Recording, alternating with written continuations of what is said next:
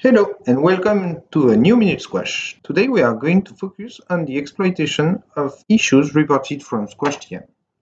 As a reminder, SquashTM interfaces via plugins with several bug trackers such as Jira, as you can see in the Minute Squash number 17, or GitLab, Mantis, Azure DevOps, Redmine, RTC, and Tuleap. We are in the campaign workspace here, and we have selected a campaign in which issues have been detected. The non-issues section here gives you an indication of the number of anomalies reported in this campaign. 6 here. By clicking this anchor,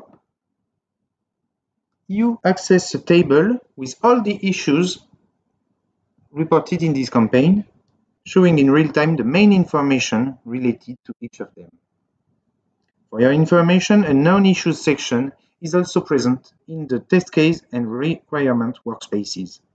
The content of this non-issues section is exportable by clicking this button.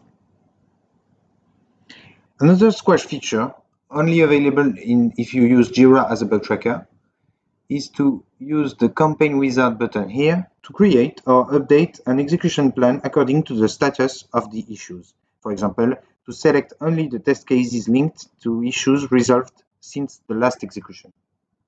For this, I invite you to discover the advantages of this campaign wizard in the Minute Squash number 28. Now we go in the reporting workspace. And let's say we want to create a custom campaign export with the list of the issue keys linked to each execution of a campaign or of an iteration. So to do so, you have to click on the plus button and click Add a Custom Export. I've already done the beginning of the work. So I selected a name for my report, select a perimeter, and select some attributes.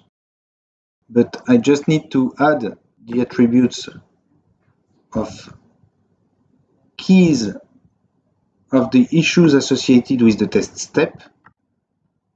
And I click Modify. And when I export this report, I obtain all the selected attributes in different columns, such as the IT label, the test case label, the execution step, the success or the failure of each execution step, and if there is an issue, the name of this linked issue. Let's say we want now to create charts giving us indications on the issues reported. For example, here, via the reporting workspace, I select Add a Chart. I stay in my current perimeter, selecting the type of chart histogram, and I want to measure the number of issues from my iteration, and its sum by iteration. So I select the reference of each iteration, and I obtain a chart. That means that in my first iteration I had 3 issues, in my second iteration none issues, and in my third iteration 3 issues. Don't forget to name it.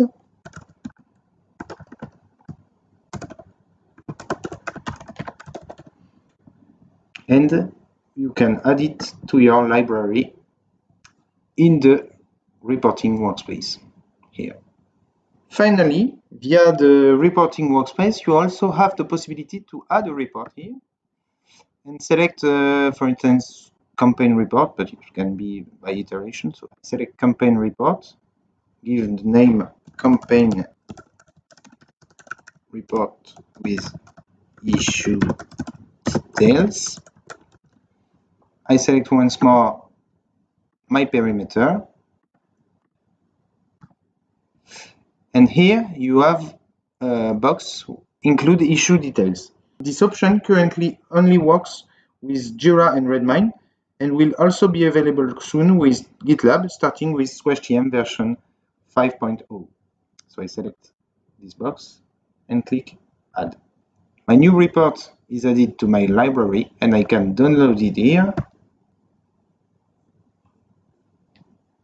And in this report, you can find the issue report.